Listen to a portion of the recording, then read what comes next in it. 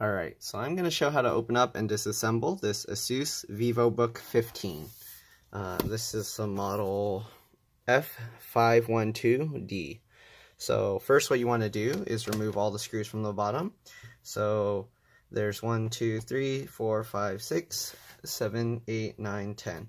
The screws, these 5 screws are the same size, and then this screw is a bit longer, and then the 4 screws at the bottom are the shortest. So don't mix them up, try and keep them in order. Okay, once you get the cover, once you get all the screws off, to remove the bottom cover, what you do is you open the screen a little, so that way you can just grab the bottom piece, and then just hold it with your fingers on the bottom here, and then push with your thumbs on the blue part, okay, just like this. When you do that, you'll see it pops open like that. Then you can hold the black piece and then slide your fingernail or pry tool in between the 2 layers, okay? Do that all the way around, just like this. Okay, just go all the way around. After you get the sides and the front out, the back side, you don't have to pry it, you just lift off the cover. And then while you're lifting this part here, then you push forward. So you kind of wobble it and push forward. Let me see if I can show that. But basically you wobble this. Let's see, it's actually not coming out. So you might have to actually pry the little corner here. Yeah. So pry this one little corner with your fingernail, and then the rest should come out pretty easily. So you do have to kind of work it with your finger, sorry. Alright, just like that. Okay, and then you got the cover off just like that. So this computer, the design is kind of not very good. I don't know why they designed the cooling like this, but the fan is here, and then they got, I believe this is the GPU heatsink and then the CPU heatsink. But the design, I mean, they made a little gap here for the air to kind of flow underneath, but it's not very efficient. Normally what they do is they put a heatsink with a bunch of cooling fins for the air to blow through to increase the surface area for the heat to be removed from this. But this setup is kind of not good. So basically the air will blow through here and it's supposed to go out these holes. But I mean, the air can go anywhere inside this device, so it's kind of just slowly heating up the entire internals of the computer. And I mean, it's blowing the hot air from the GPU onto the CPU, so it's kind of doesn't make sense. But anyways, this has a DDR4 RAM slot. I'm not sure the speed of the RAM, but it's DDR4. And then there's a M.2 SATA SSD. I don't know, it might support PCIe or NVMe, but this looks to be a budget laptop, so probably not. You can try it. That you'd probably have to look up some specs. So to remove the battery, which usually is the first thing you want to do once you open it, you don't want to touch all the other stuff because you can damage it. But basically remove, there's 3 screws at the top here. Okay, so remember to keep them in order because they're all different. So there's a black screw here, and then there's 2 silver screws, one here and one here. These screws, I believe the silver ones are the same size. So once you do that, you can take this bracket off and set it aside. And then there's one more screw down here holding this piece in place. So remove that screw. Okay, once you remove those screws, to get the battery out, what you want to do is there's this silver piece here. You want to slide this up. So just push on with your fingernail and just push it upwards just like that.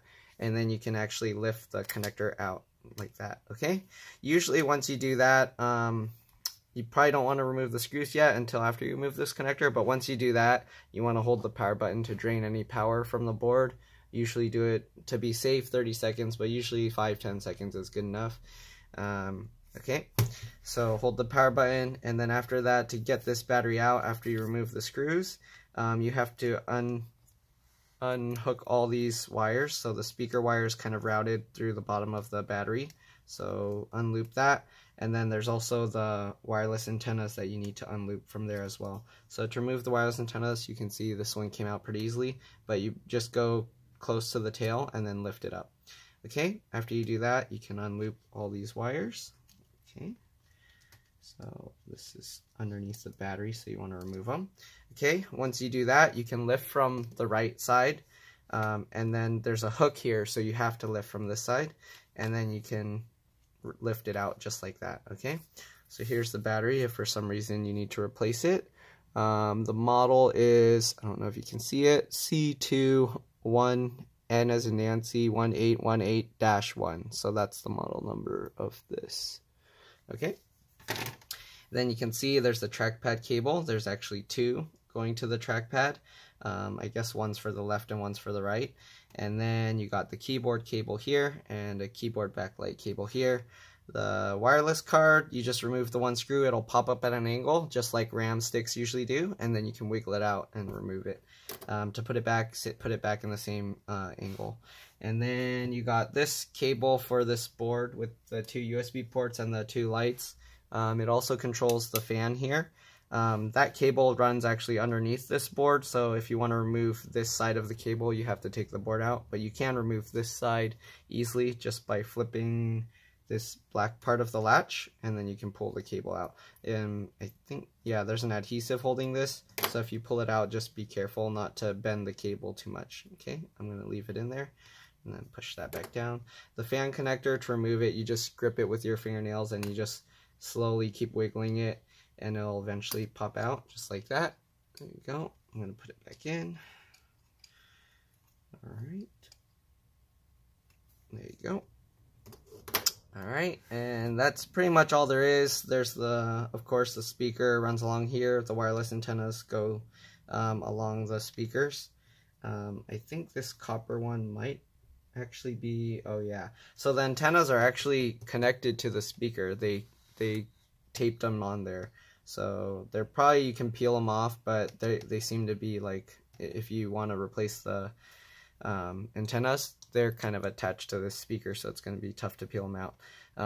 Then you got the speaker connector here, same thing as the fan. You just grip it with your fingernails and you kind of just wiggle it and pull it out.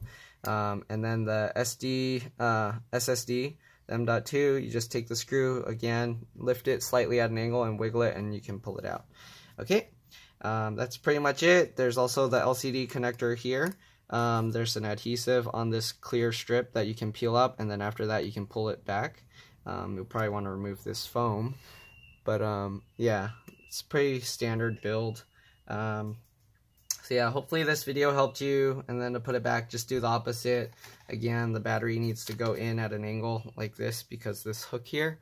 But yeah, other than that, that's pretty much it. Hopefully this video helped you. If it did, please like and subscribe, because that'll help me. And thanks for watching. Right. Oh, one other thing I forgot to mention is this slot can hold 2.5 inch, 2.5 inch SATA drive, SSD or spinning hard drive, but you do need to get one of these adapters to connect this. At least that's what it looks like this is for. So yeah, if anything, just if you have any questions or comments, just let me know. This is a customer's computer, so I probably won't have it by the time you ask that question, but I'll try and look things up if you need help. And again, like and subscribe because that'll help me, and thanks for watching. Bye.